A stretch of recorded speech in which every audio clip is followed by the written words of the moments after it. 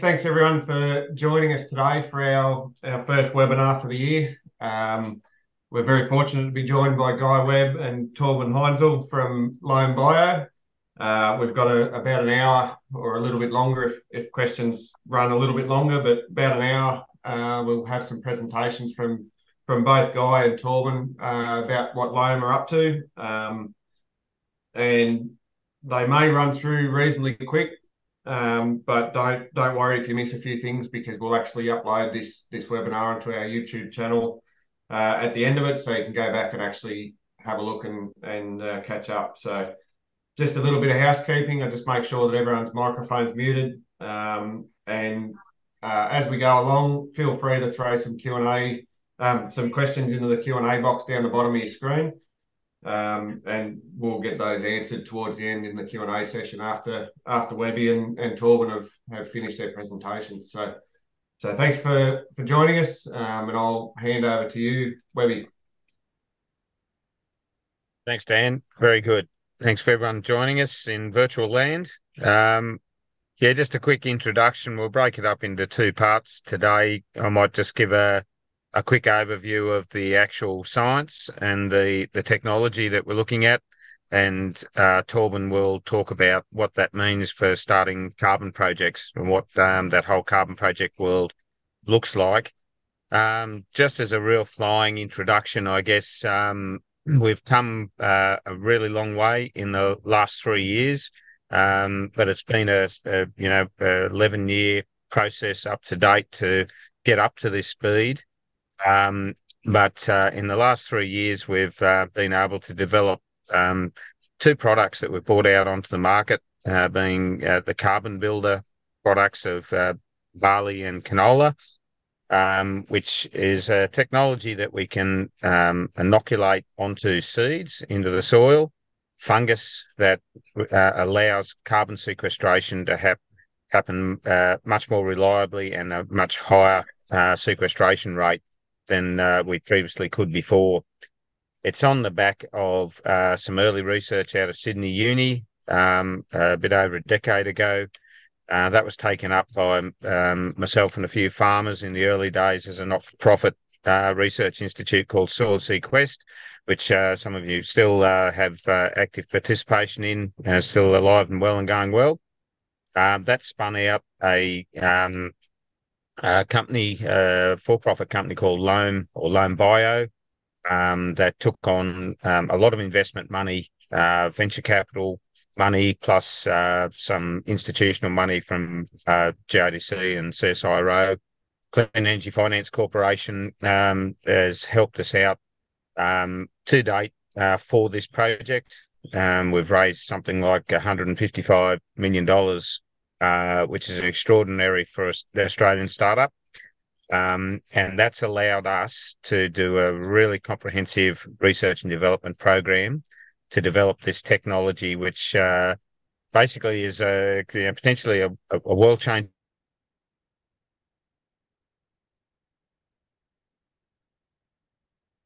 carbon point of view, offering opportunities growers to not only improve their soils, but to actually monetize the carbon in their soils for the first time. Also adding another enterprise stack into the current enterprise mix. So Loam's footprint has grown really dramatically. I was just in a seminar this morning. I'm just on my way back from Moree at the moment, and in a seminar with Holyper Moree farmers, and we're talking about where this has come from and how fast it's travelled. I remember in 2016 looking at a balance sheet for Soil Sequest, and we had something like $12 in the account. Now we've grown in that period of time to 120 people around the world, and multiple research facilities, not only in Australia, but over in Minneapolis, Maine, Portland, a whole heap of places in the States, Calgary in Canada, and now in Sao Paulo down in Brazil, looking at the sugarcane soybean market down there. It's allowed us to expand field sites all around the world. We'll have many, all sorts of field sites, from small plot trials to strip trials, glasshouse work, and so on. one of the reasons we've been able to take this technology from basically zero to hero in 3 years to getting a product to market so quickly is our ability to collaborate with other research organisations around the planet, people that are advanced organisations rather that are really advanced in their specific fields of research has allowed us to amplify the speed and the professionalism which we take this technology globally. So there's a list of a few of them that we're working with that has really allowed us to take this product to another level and really validate the information that we're taking to growers. So the new technologies that we're talking about is this carbon builder product that we've named, which is based on a fungal endophyte. So endo meaning inside and phyte meaning plant. So in simple terms, it's a fungus that lives inside the plant in a mutual relationship with the plant. And that mutual relationship means that the fungus is helping the plant and the plant is helping the fungus. So we're able to improve the health and productivity of the plant by use of this fungus whilst it's sequestering carbon, which is the key thing. So both a canola and a barley product are out on the market with wheat and pulses and other crops in our research program to come out shortly. So this is a great slide because it gives you a really quick flying overview of what Loam does on a day-to-day basis, how we bring these technologies forward. So your left-hand side there, the hand holding a pretty agar dish there is our isolation process. So we take roots off plants that are hosting natural fungi, natural endophytes. The process we use is we surface sterilize that root with bleach, and then you put that root on an agar dish, and the fungus that's living inside that root expresses itself out onto the agar plate. We can go, aha, there you are. There's that fungus I'm looking for. So through morphology, looking at what it looks like, the shape and size and growth rates and so on, we can get a bit of an idea what sort of fungus it is. Particularly looking for these fungi that grow black on agar plates because they're producing the compounds, the fungal compounds that will end up being soil organic carbon in your soil. But you can't tell everything through morphology, through looking at fungus on plates. Tell much more by sending it away to a lab and getting the genetic code unraveled.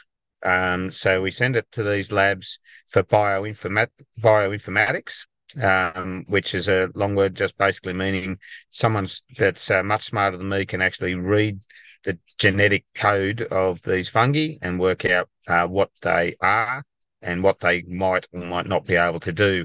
So in farming parlance, it's just like running a mob of sheep up a drafting race. This is our drafting race, basically, to draft out the stuff that's not going to be useful to us to the stuff that's going to be really useful to us. We can find out lots of information from these little genetic codes. We can find out, has it got a phosphatase enzyme signature there? So that might tell us that this fungus is really good at solubilizing phosphorus. Plant growth hormones, does it produce the right kind of plant growth hormones for yield improvement? And more specifically, has it got the genes for amplified melanin production, this compound that the fungus is making that turns out as organic carbon in our soils?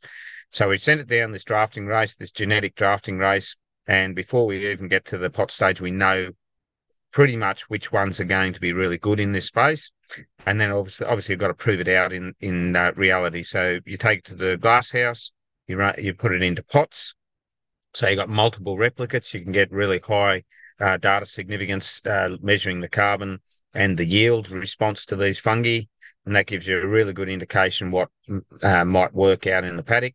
So from the ones that win out of the glass house, you take out into the paddock and do small plot trials, which you'd all be familiar with, NVT trials and so on, similar sort of thing. So we put them all over Australia, all over the world, in small plot trials in a variety of crops and soil types and environmental conditions to test it out, to road test it, basically see how these fungi are performing out in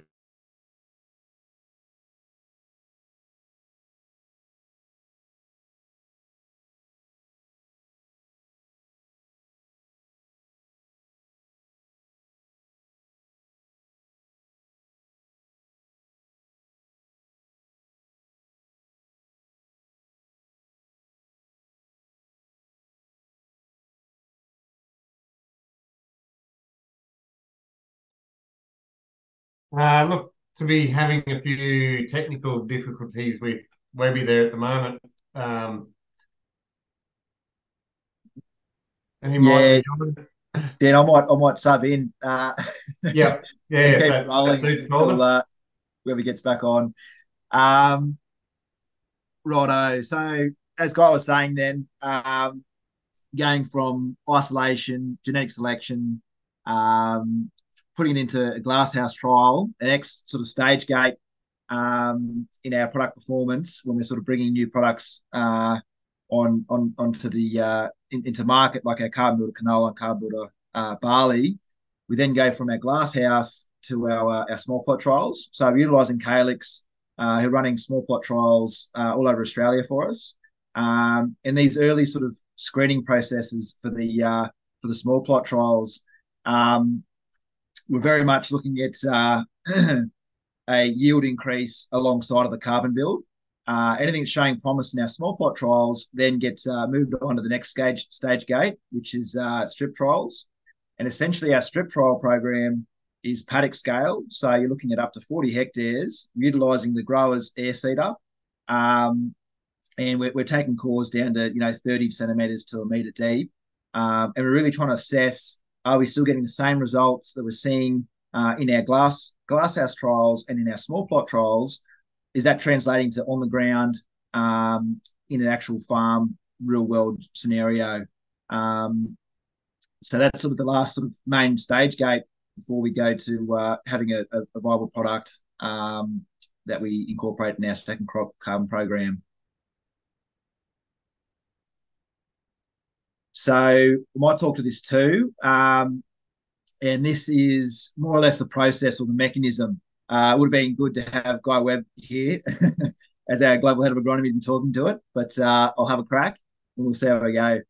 So I guess through the process of photosynthesis the plant's undergoing, you've already got that mechanism where you're storing away carbon. So in the process, the plant's photosynthesizing and it's punching down carbon in the forms of sugars, so root exudates.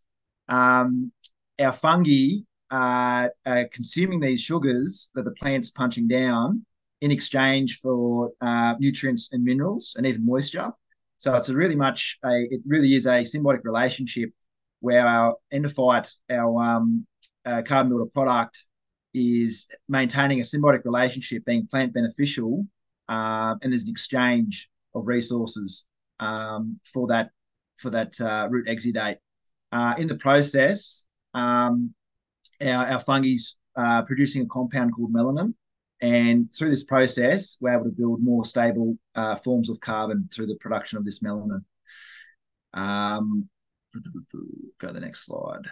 So here's a root that's been bleached, and these little lines coming out of the root is the carbon builder product.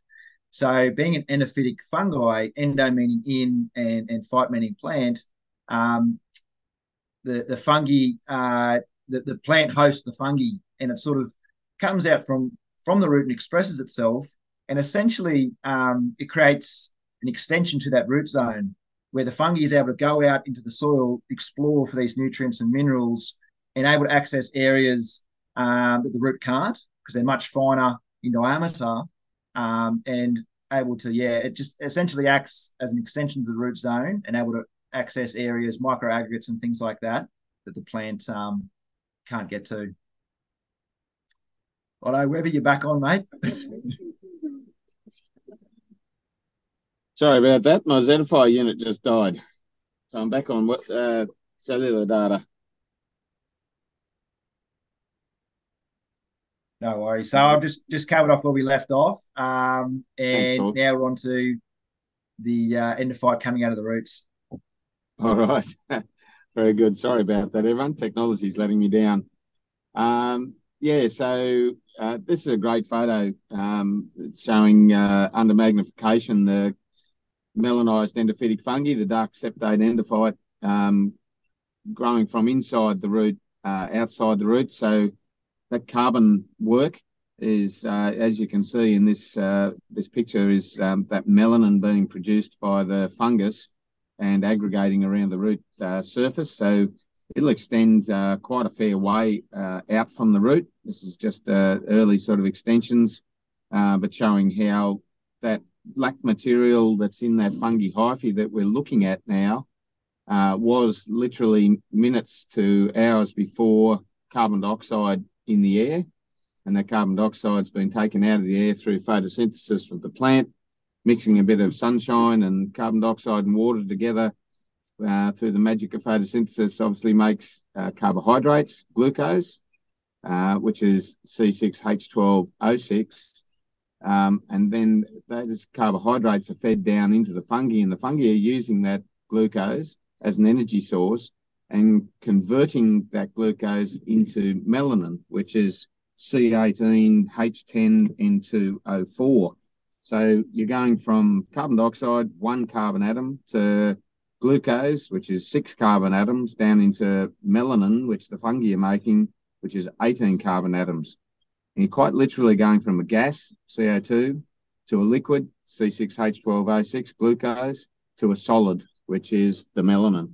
So it's a solidification process, if you like, of and concentration process of carbon dioxide down into something that we call soil organic carbon in the soil. So what excites me about this is that up to we sort of started really working hard on these fungi, that building carbon in soil was just about adding a whole heap of organic matter into the soil and stand back and somehow some magic happens and hopefully some of it turns into organic carbon without much more sophistication than that. But with this actual process, you can see this is the actual biological mechanism for carbon sequestration. This is how carbon sequestration actually happens at a high rate in soils. This is the deposition of carbon from carbon dioxide through to melanin in our soils that we come along with our coring rig and punch a hole, meter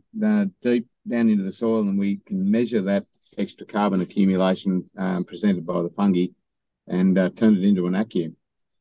The important thing about producing carbon in the soil is how long it lasts. So as I say, when we're used to thinking about putting carbon in the soil, it's crop residues, stubble and so on. We might turn a green manure crop in and we're hoping that it turns out a stable organic carbon that'll stay there for a while. But more often than not, the normal sort of plant carbon that ends up in the top part of the soil will burn off through oxidation and not stay there very long, turn back into carbon dioxide and go back out into the air in what we know as the carbon cycle. Putting the intervention of the fungus in this picture on the root there, it's turning it into a type of carbon that is really recalcitrant in the soil. Recalcitrant meaning it'll stay there for a very, very long time. And through our partnership with Western Sydney Uni and Australian National University, we've been able to do some really clever work with carbon tagging. So you can carbon tag carbon dioxide with carbon-13, a radioactive tag, and you can follow that carbon dioxide molecule from the air down through the plant and out into the soil in grow chamber situations, which we've done here. So you can see on the far left-hand side, you've got a green bar there, that's controlled, no fungi. And then all the others are pots that have had the various isolates of fungi, these melanised fungi, applied to them. And the black bits of the bar that are above the green line is the carbon that is sequestered into the soil that is going to be there for decades, perhaps centuries, and in some cases millennia, which is what the carbon market is based on. We're getting paid to put the carbon in the soil for as long as we possibly can. Not much good putting it in there for 6 months or 12 months. It's got to be in there for years and years. And through this research, we can definitively show that we can store it for very, very long periods of time. Our fungi are actually manufacturing the type of carbon and putting it in the situations in the soil where it's actually going to stay there for a very long time. And through that process, Torben will talk more about it in a minute, we can actually ask more for the ACCUs being generated through these fungi, because we can scientifically show that it's going to be there a lot longer than normal carbon. Next slide. So here's a close-up of some of that pot work out of Western Sydney Uni. On your left, you've got your controlled soil. On the right, inoculated with our fungi. It's a bit hard to see in this shot, but if you look down on the right-hand shot, down the bottom, you'll see that kind of it looks like fungi on a mineral surface. In fact, that's exactly what it is. So the fungi grow across mineral surfaces, and they're basically leaking melanin out of their extracellular melanin out of their hyphae, and that melanin has a reaction with the mineral surface they call sorbing, sorbing, and it sorbs to the surface of the mineral and turns into what they call mineral-associated organic carbon.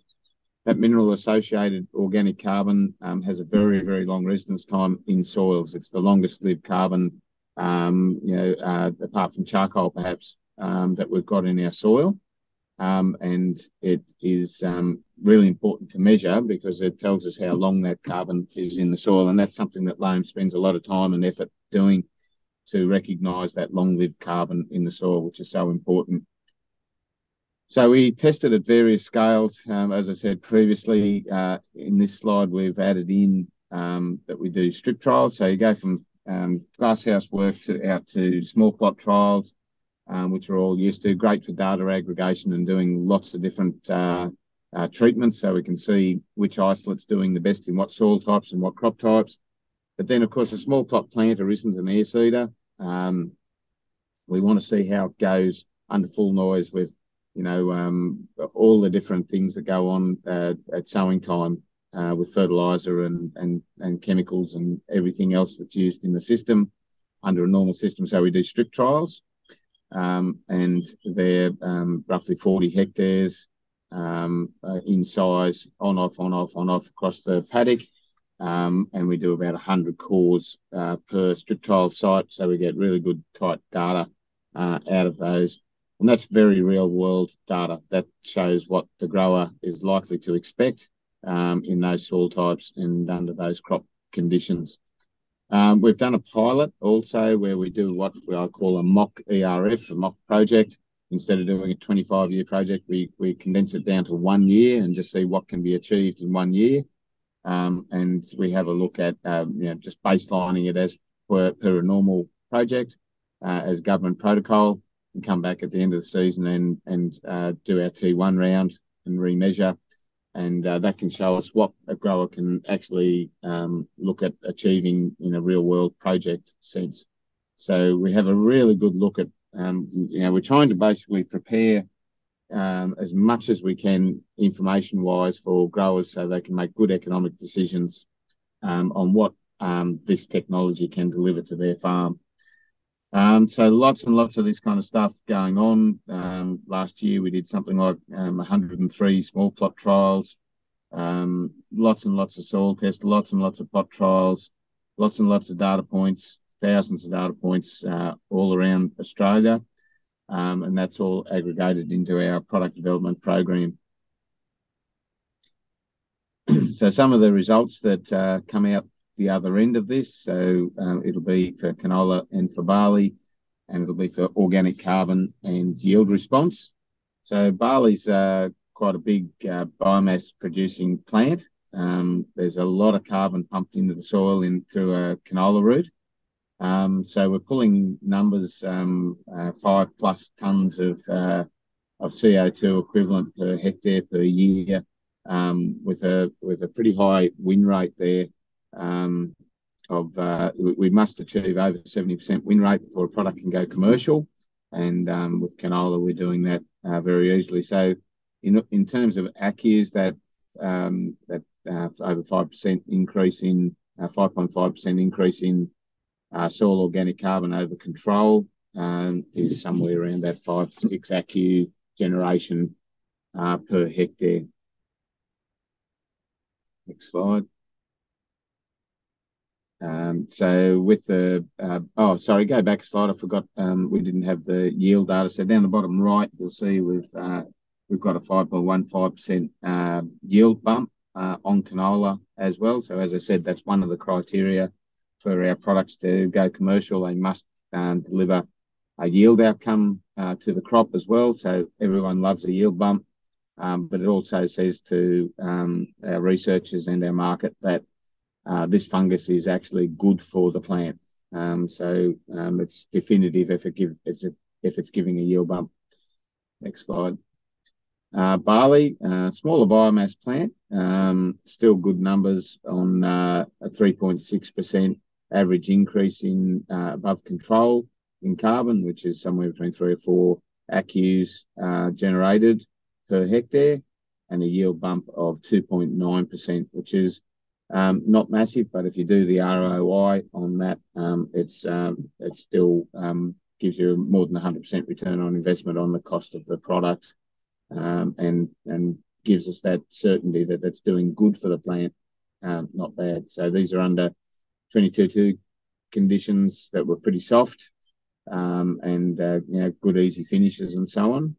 We're really, well, I can't say we're looking forward to a bobtail spring, but it looks like we've got one. And so we'll probably see in our small plot trial cohort this year how this fungus takes the crop home. My hope is, given that melanin and these fungi have got traits that help with water use efficiency for crops, it'd be interesting to see what our data set looks like at the end of a bit of a dry spring for this year. Next slide. I think we're up to your bit now, Zoe. Yeah, I think I'm on. All right. Thank you very much. Right. Thanks, Webby. Yeah, cool. So I might I'll talk about our second crop program, which is how we're making our carbon border technology available through our second crop program, and also a bit about the opportunity that soil carbon projects present for farmers and growers. Yeah, cool. So I think some of the big opportunities that come to my mind when talking soil carbon projects, the first one is really as an enterprise stack. So for me, it's very much best use of land. So an ability to layer on a whole other enterprise onto your existing operation without having to compromise what that primary operation is. So for instance, in a cropping scenario, you got your primary income, which is your crop that you're growing, and then you're layering on another enterprise underneath, or a second crop, which is your carbon job underneath that operation. And the next piece that I see quite attractive for a soil carbon project is it's an income diversification. So just another income stream that's coming in that's diversified from your primary operation. And just recently we've seen that carbon projects are recognised now as on-farm income. It really is a commodity like no other. So, and a bit of a term that we're sort of coining is, carbon silo. So essentially, you're building up this carbon asset, which has a lot of agronomic benefit in your system. However, the build-up carbon, you're measuring it, you're proving it's there. Even though it's sold on as a carbon credit, the carbon itself stays on property, so it never leaves the farm gate.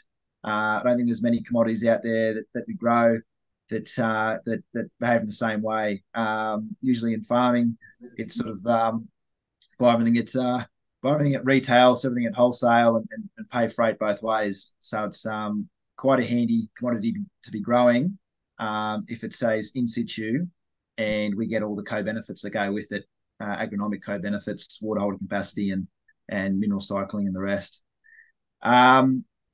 I think it's a great way to increase your operations resilience. So building soil carbon, absolutely great way to be building resilience in your system, not just financially with having diversification, but agronomically with water holding capacity and everything goes with the agronomic benefit.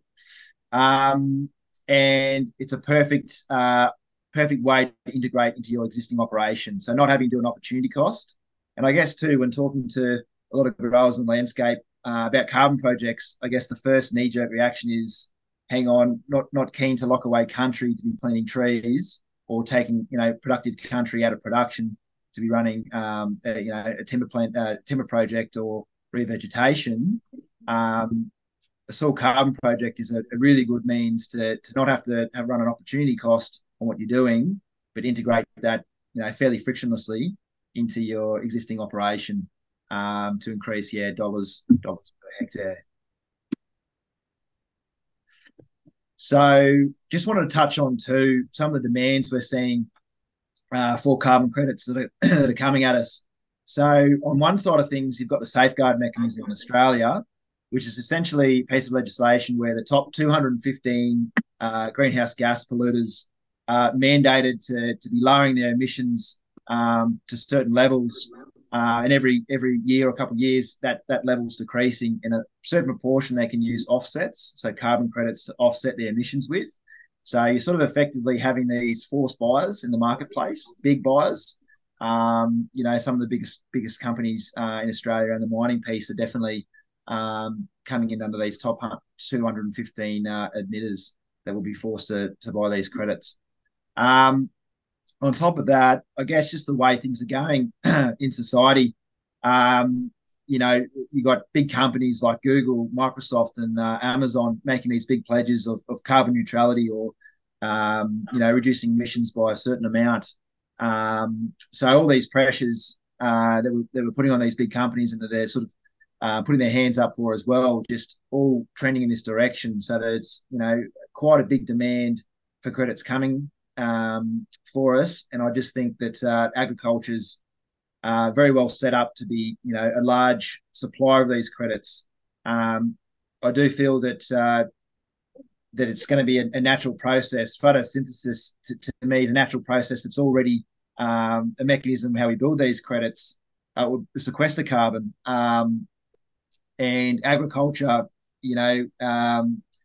is the largest infrastructure that's already in place. That's with sequestering plants, plants are sequestering carbon through photosynthesis already. So it's an existing infrastructure. Soil's one of your largest sinks outside of the ocean. So you've got the ability to store it. You've got the plants on top that are doing it already naturally, and agriculture sort of owns or controls most of that land space. So as an existing infrastructure, existing mechanism in place, by plugging in a technology that can, amplify the build rates and the stability of that carbon, I think it's a great way that, that we can take advantage of carbon markets and what that can mean for bottom line for growers in their gross margin. I just think that's a great way to be doing it, and very complementary to operations. So I'll just talk on here about some key pieces to be running an ERF soil carbon project. So essentially, to start a project, you've got to have a new and additional practice change that meets a list of criteria. This is most of the criteria here that the ERF gives us. So basically, the practice that you choose, you can't have done for the last 5 years. It has to be new and additional to what you're already doing. It has to come under one of these categories on the list here. And I guess when talking to a lot of growers, particularly progressive growers or growers with conventional growers with an open mind, that are practicing a lot of best practice farming, a lot of these different categories that you can choose from for your eligibility, they're already meeting, or if they're not meeting, just won't be suitable. So I suppose where Loam really comes into it to assist or be of benefit to growers looking to get themselves into a soil carbon project is by utilising the carbon builder technology, we essentially meet that first criteria, applying nutrients to meet deficiencies. So as long as you've got one of these from the list satisfied, that's your ability to enter a carbon project. So it's sort of that lowest barrier of entry to get yourself in a carbon project. And here's some sort of key components of an ERF project. So essentially, when you're starting a project, you sort of you've got project mapping, where essentially you've got your project boundary. You divide that into carbon estimation areas. So essentially, the carbon estimation area is where credits are accredited to, and it's where you're running that eligible practice, that additionality, that carbon building additionality piece that I just talked about in the last slide. You have to have at least one of those per project. You can have as many as you like. And then within these carbon estimation areas, with things called strata. So strata are essentially like for like carbon building areas. Got to have at least 3 per CEA. And essentially, as our test locations or our cores, they're randomised at not only baseline, but also every time we go back and sample to work out how many credits we've built, they get randomised. So it's important to have really strong and really good strata at the start of the project to make sure we can really reduce the variance in our ability to measure that carbon build. It can also have things in their exclusion areas where you might have some timid areas or anything that's not part of the project. You can cut them away. Land management strategy. So I've talked a bit about that previously with the new and additional practice change. That all gets pieced into a land management strategy report. And essentially, we are outlining what your new practice is and how that integrates into your carbon project. After these pieces, we've got the project registration. So where we're registering the ERF Emissions Reduction Fund soil carbon project with the Clean Energy Regulator, CER. So they're 25-year projects, and there's a registration piece that goes with it, and administration, everything else. So in a second crop carbon project, Loam helps with facilitating of that process. Next, you've got your baseline for soil coring. So when starting a soil carbon project, we've really got to assess what your start point is. So where your carbon levels are before we start this new practice change, so that every time we come back and do another sampling event, we've got something to compare it to. So we've got the known amount of build. And once you've established that baseline, every 1 to 5 years, you can come back and do the next round of sampling, which essentially becomes your crediting period. So, and the difference is what you can take to the regulator to be paid from once you do an offset report. It's quite important to do a baseline, set that up as best you can to start, just to make sure that there's good project success, and you really want a solid baseline. And I guess the fundamentals in getting a solid baseline is depth, going to the the best depth you can. We do target around the meter mark. So once that's set, it's set. So we go to a meter, we have as many strata as we can. So those are those like for like carbon building areas. And the right amount of cores for your soil type. Highly variable soils will be running more. For more uniform soils, you can ease back a bit. Next, you've got your greenhouse gas emission baseline. So essentially, in the context of a carbon project, you've got to work out what your emissions baseline is the 5 years before starting the project, and working out the average. So you're looking at things like fertilizers, livestock emissions, electricity or diesel from irrigation, all these things that are producing emissions on farm, part of your scope 1, working out what the average is. And then every year of the project, we're working out the emissions for that year. And if we're higher than our baseline, the difference gets subtracted off the credits. But if you're at the same level or lower than, no credits are deducted. So another important piece too of a carbon project is an independent external audit. So you've sort of got the Clean Energy Regulator, that's sort of the governing government body or the watchdog that's sort of coordinating these projects. But additional to that, you've also got an auditor that comes in. They do their first audit at the first sampling event after baseline. And then I think there's another 4 to 5 audits throughout the project for the 25 years. So once we do our first round of sampling after baseline, we've got essentially our credits. Once we do the offset report, we get our credits. And these credits are known as ACUs, Australian Carbon Credit Units. And they are issued to us through our annual account. So the grower will be, when you're in a project, you've got an annual account, which is Australian National Registry of Emissions Units. And essentially, it's a bit like a brokerage account where the credits are given to you as credits.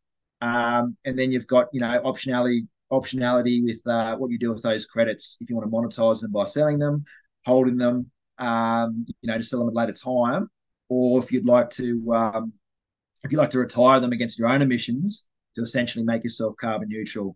And that would mean any produce coming off your farm, if you're carbon neutral, would also be zero emission or carbon neutral produce. So this slide here is what Loam Bio is offering. So this is our second crop program. Basically, we've got two options. We've got a standard option and a full service option. And essentially the difference between the two, I'll go through our full service option first. So the full service option is essentially a 70-30 split on the credits, where the grower retains 70% of the credits. We retain 30%. And out of our 30%, we're funding the entirety of the project. So that's, you're not just your baselining, but all soil tests in terms of coring, lab analysis, the mapping, audit costs, all costs associated with registration and sort of coordinating that project. The only cost to the grower in this option is a 50% discount on our carbon builder product, which sits at $25 full price. So that's a $12.50 per hectare cost for the grower. On the inoculant, $12.50 a hectare on the inoculant on just what they inoculate in every year. So if it's a 1,000 hectare project and you're only inoculating, 500 hectares of canola, it's just the 500 hectares at the $12.50 that we're, that will cost you. So what else is included? You've also got carbon agronomy support. So at Loam, we've got our own team of carbon agronomists. So you'll be assigned a carbon agronomist that'll come out and just not only do your land management report that we coordinate on your behalf, but be involved in the project. So looking at other ways where we can provide value to help get more carbon build results. What else can we be doing other than just the endophyte to help step that process up and sequester as many credits as we can? Because essentially we're in a partnership with the grower under a 70-30 split, and we're not getting paid unless the grower is, because we're only taking our share out of the 30% of the credits. So we're very much aligned with the grower to be building as many credits as we can. And a big part of that is the utilisation of our carbon builder technology. Another thing that we're sort of that's probably fairly unique with our contracts as well under second crop is the ability to leave the contract after signing before that T1 event, before that first round of sampling after baseline. So essentially, we're allowing growers that to be able to pull out from the contract between baseline and T1, which can be up to 5 years from signing that contract, to enable them to, if they're not feeling confident what the carbon market's doing, or for any reason want to exit, it's giving that ability to exit the contract. So we're really looking at ways to really mitigate growers' downside and risk in getting into a carbon project by making it as comfortable as possible, and just really protecting their downside on how much dollars they're having to put into this thing. And the way we can do that is just really leveraging our confidence in our product and our ability to build carbon with our carbon builder technology. So I'll quickly talk about the standard option. So standard option's similar in a way. So essentially we're standing that project up, paying for all costs out of our end, which is 17.5 in this case, compared to 82.5 for the grower. We're coming in for the first year, paying all the costs to stand that project up. Once that project's stood up and recognised after baselining, we're handing that over to the grower, still providing the inoculant at 50% discount, and then the growers having more of ability to choose which service provider they'd like to come in to keep that project going under a fee for service. So, if they want coring done elsewhere, they can bring another provider in for the coring or lab analysis, anything like that. So we'll take more of a back seat on that option once we've stood the project up. Go next slide. So here I've got a bit of a summary of how I see the opportunity with going under second crop. And the first one, I think, a bit of a safe haven. I guess just in terms of mission reporting. just what's possibly on the horizon in terms of growers and farmers being required to potentially account for our emissions. And I guess my view of that is, if we're being sort of made or required, if we're going to be made or required to report our emissions, how far down the track until we're required to do something about that, if that's reduce or pick up the bill for. And I do think too, in terms of supply chain access or accessing not only premium prices but just market access, that's a possibility that's coming at us. And I think being in the carbon project is almost like a safe haven, where you've got not only the ability where you're put a stake in the ground where you're looking at emissions already, but also you're in a position where you can do something about it. When you've got credits coming in, you've got that ability to make yourself carbon neutral if required, and just sort of meet what's coming down the road at us potentially. So specifically for second crop carbon projects, I think the value there with choosing loam under second crop is it's a really de-risked way for growers where their downside is protected financially, because you're not putting a lot of dollars in this thing. It's coming out of the 30% on our end.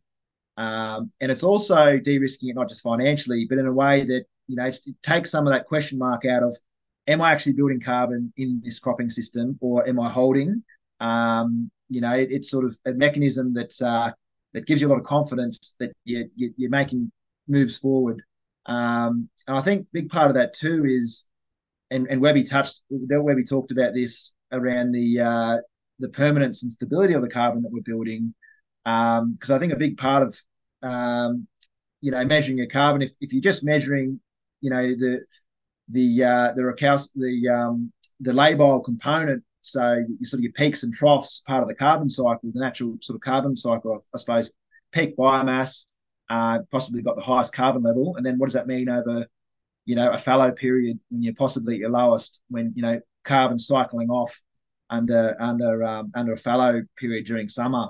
So I guess de-risking it for growers in a way that we're putting away more stable fractions of carbon, so your aggregate associated and your mineral associated, in a way that still be that those peaks and troughs for your carbon cycle, however with sort of a more of an upwards trajectory in terms of incrementally building these stable amounts of carbon. Because I do believe that it's very much an offensive game and a defensive game with building carbon.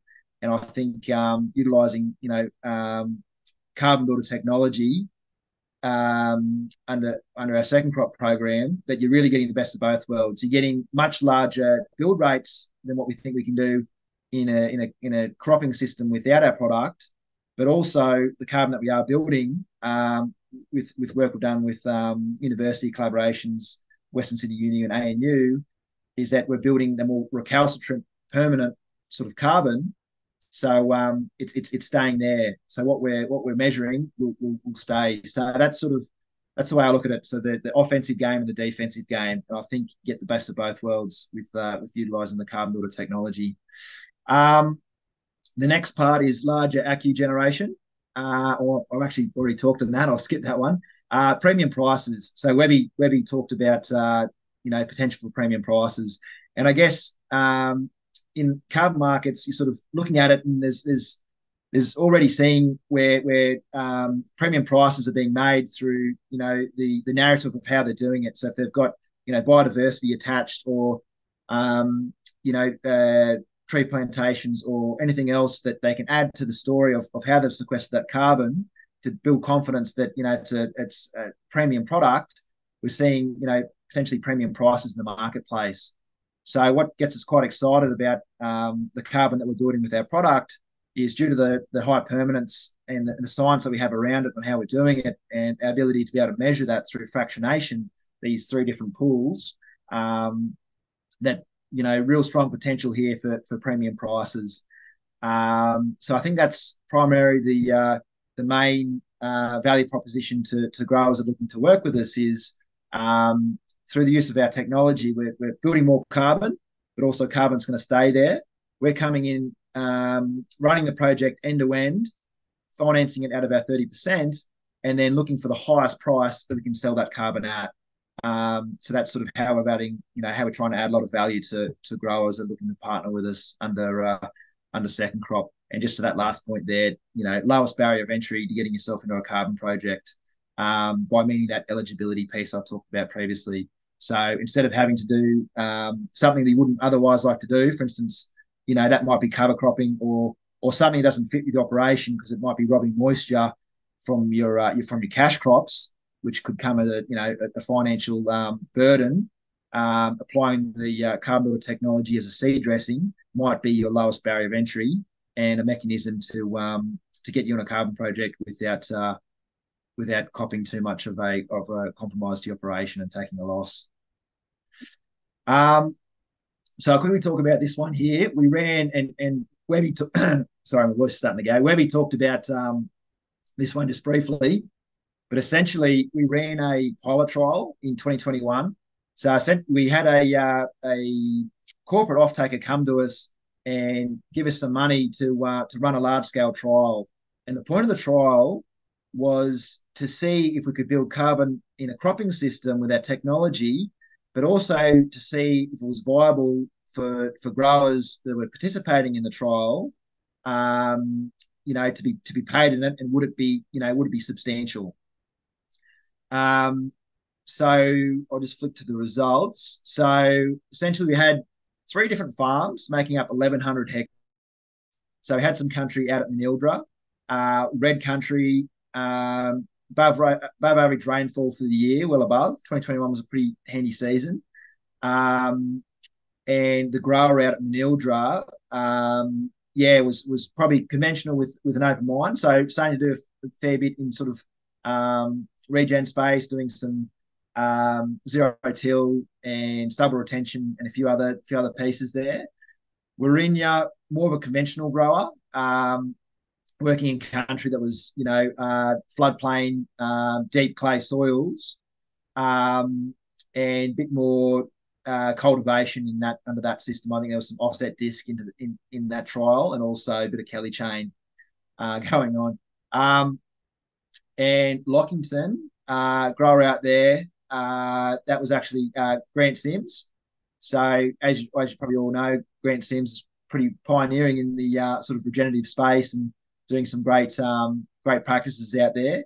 So I think he was throwing a fair bit at it, fish kelp, and everything else he does with biologicals and some of the brews he puts out. So 3 different farms, 3 different management types, 3 different soils, 1,100 hectares all up, all in canola. And as an average, we got 6.5 tonne of CO2e per hectare. And as we're running this trial as close as we could to an ERF project without registering it, this is also factoring in the 25% buffer and any variance calculations when we're working out the carbon tonnes as carbon stocks. So this is what a grower would see if this was an actual carbon project, and that would be the amount of ACCUs. So 6.5, essentially ACCUs, which is quite substantial, particularly in a cropping system, which is, if we're building carbon, cropping system can very much be 1 step forward, 2 step back, and sometimes at best we're maintaining or holding. So really great numbers, and really putting us in the realm of being quite profitable under a carbon project in that cropping system. That's righto. I think that's just about it. Might leave it there and open up for questions, Dan, if you've got some there in the comment section. I think you're on mute.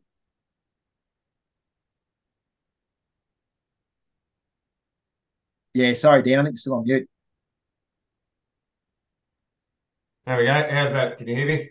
Better. That's better. Loud and clear. No, that's a very comprehensive introduction to what Loam's doing.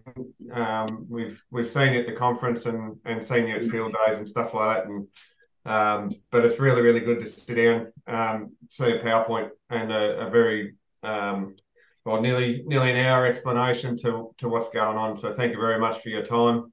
We've got a few questions, but there's a good opportunity to type some more in. But while you're doing that, I'll just run through them. The first one is, do seed fungicide treatments applied to seed to protect against smuts and bunts reduce the efficacy of the Loam bioproducts? Do you want me to grab that one, Torbs, or you want to do it? Yeah, I'll have a quick go and then jump in if I'm wrong or haven't touched it. So basically, all of our products that come through to being commercial products, carbon builder, canola and carbon builder barley that we have at the moment, more in the pipeline, very early on in the stage gate process, that if they're not going to play well with the seed chemistry that's going to be on, fungicides and any of the chemistry that's going to be on these seeds anyway, that's pretty much the first stage gate where it gets drafted out and thrown to the side, and the next ones will progress. So very much, if it doesn't work in the real world by dealing with the chemistry or the conditions, it doesn't progress. So all of the strains that we've got through at the moment, the two that I just mentioned, carbon builder barley and canola, they're compatible with most of the fungicides on the market that come as seed dressings. And I think Vibrance from memory for barley is sort of one that we just haven't been able to crack yet, but fairly well the others are good to go. And in some situations too, having that chemistry on seed is actually beneficial to our product, where it takes out any competition and just allows for that colonisation to occur. I'll hand over to Webby if I've missed anything there. Yeah, that's pretty much got it. The actual physical process is we put the concentration of the fungicide that goes on the seed onto an agar plate and dissolve it in agar, and we put a plug of the fungi directly onto that concentration of the fungicide or the chemical in question, and we throw it in an incubator, and if it grows, that's the highest concentration that fungus is going to come in contact with. So we know it's got the green light. So that's a simple sort of process for us to identify how well our fungi go with a lot of chemistry. It's been quite a surprise to us that most chemicals it's fine with. There's some of the herbicide groups that we've been a bit worried about, Lontrol for one in canola. We know it's hard on rhizobium bacteria. That's been evidenced in a lot of DPI work and so on. But so we tried it with fungi, and it turns out it doesn't hurt the fungi at all. So there's been some surprise packages. We really thought that a lot more of the fungicide packages would be hard on us, but it's turned out it's really only Vibrance. So yeah, it's but something we have to do to make sure that it's absolutely imperative that our fungus inoculates onto the crop. So we do everything we can to make sure that inoculation process is going to happen every time. Because if we don't inoculate the crop, we don't store the extra accus in the soil, and that's how we're monetizing this thing. So a lot of our science goes towards that inoculation process, and in reality, our QA and our whole process of inoculating is actually better than rhizobium, and which it's got to be. So that's kind of the principle we adhere to. Very good. Are you finding the inoculants are working better or worse in particular soil types or rainfall zones? Yep. So the basic rule of thumb is more rain, more biomass, more carbon, and more soil fertility, more carbon. So more soil fertility usually comes in the case of more clay in the soil. There's more sites for the carbon to be stored on in clay, so you can store more carbon in clay. Doesn't mean you can't store it in sandy soils. You actually store it faster in sandy soils because the processes are kind of sped up, and root development is usually bigger in sandy soils. But there's all sorts of interesting stuff. We get to interrogate all the data at various levels, and one of the things that comes through is that we seem to be storing carbon better in higher carbon soils than in lower carbon soils. which is pretty interesting because there's a bit of science to show that traditionally we've thought that might be the opposite, but our data sets are showing that in our cropping soils we've been doing with our small plot trials that a 0.8% organic carbon soil stores less carbon than a 1.2 or 1.3% organic carbon. Kind of makes sense to me that the better the soil condition, the better the management of the soil has been, then the more chance for a root to actually grow in biomass. And it's all about root biomass and root exudation for the fungi to have access to the carbon to turn it into something stable. So that's the basic principle. Anywhere where you can grow crops well, you're going to grow carbon well as well. Very good. Does the fungus or fungi colonise the soil, or does it need to be applied every time to the seed? Torbs, do you want to grab that one? I'll go you one for one. Yeah, righto. Yeah, look, so I suppose answer is we do want to apply every year to maximise the effect that we're definitely going to inoculate that plant. So for best practice and stewardship, every season that we're sowing, we're making sure that we're putting it on as a seed dressing. It's going in the ground to guarantee that it's there. But essentially, yeah, some of the strains, correct me if I'm wrong here, Webby, that act as saprophytes, and you can have that that build up, that colonisation effect in the soil. But to make sure that we can't miss, we like to go on every year as part of the seed treatment when you're sowing. The other thing to keep in mind, we've really zoned in on selecting isolates that are really good at their host crop. So although wheat endophyte will colonise barley and vice versa, there's endophytes that we've identified that are much, much better on wheat and ones that are much, much better on barley. And then the canola one's different again. And the pulse one will be different again. So in a rotation, by the time you get back to canola, for example, you could be sort of 4 or 5 years later before you're back in that same paddock inoculating your canola. It's unlikely that inoculum has stayed at a higher concentration in that time. And it's work we haven't done yet, and the work we will do and look at to see whether the fungus, keeps growing in the soil. But mostly with inoculums, what happens is they just wash back into the background native biology and just find their place in the ecosystem and aren't at such high levels over time as they, encounter competition. So purposefully inoculating at a high rate. So we put lots of spores on each seed. So we facilitate that inoculation process every single time. And the cost of not making sure of that is that you lose accus. So we just think, why take the chance? And it's the same as legume inoculum. Why would you take the chance? Doesn't cost that much. Put it on the seed, make that magic happen. Yeah, absolutely. With your trials before it got commercialised, you were wanting to hit a 75% win rate, which you were hitting. But what was, or could you identify anything that was actually causing the inoculated trials to be less than the control strips?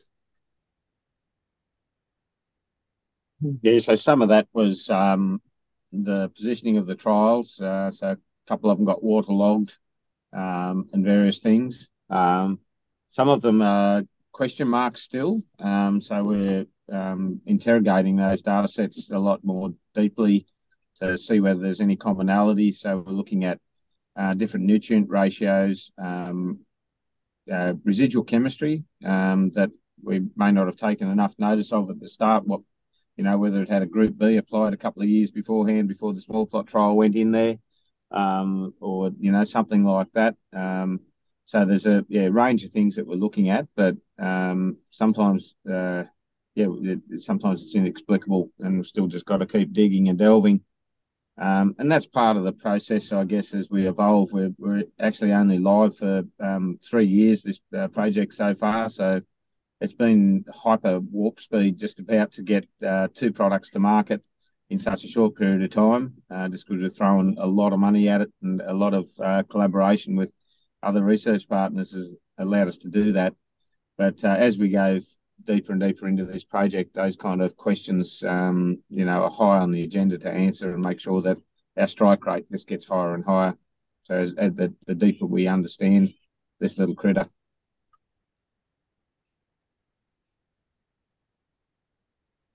Yep. Torbs, I don't know whether you've got anything to add to that, Torbs, or...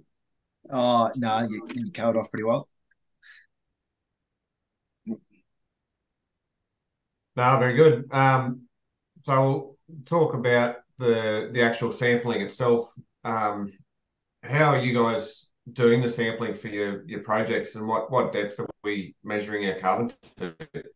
Yeah, cool. So with our strip trial program, which is full scale, as well as our carbon projects through second crop, we're really looking to get down to at least a metre.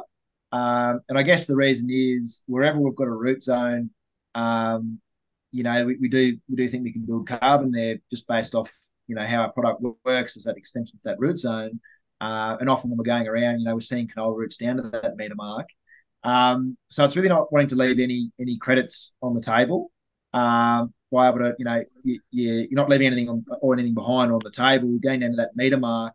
The other side of that too is carbon that's built away, at depth from 30 centimetres to a metre. It's pretty well protected. It's going to take a fair bit of tillage to get down to that carbon that you've stored there. So it's fairly safe down there. And just not wanting to leave credits on the table. So yeah, very much looking to get down to that metre mark. ERF projects are required to go in 30 centimetres, but we find a lot of value in going down to that full metre and taking the samples off as 2 samples, 0 to 30 and 30 to a metre. Not very good. Very, very interesting results in those pilot trials that you showed there, Torben. When were they sampled? Were they sampled immediately before and immediately after the crop was harvested, or did they take into consideration the fallow period as well? No, yeah, that's right. So it was fairly well baseline before the essay to come in, and then taken fairly well after the header come in to strip it off. So it's 1 season. So it's just shy of it, under a year anyway. So we haven't, there hasn't been that fallow period in that result. No, and to caveat as well, for that 6.5 tonne, that was 2021, and most of those sites were above average rainfall. So there's a certain proportion of that'll be constituted to how well the crops are looking and performing with biomass. So still very pleasing results. And it's to note too that all those small plot trials that Guy was going through, they're all baselined and then sampled again the same way. However, it's all against a control. So all those measurements there in terms of our build rates and yields are all against a control.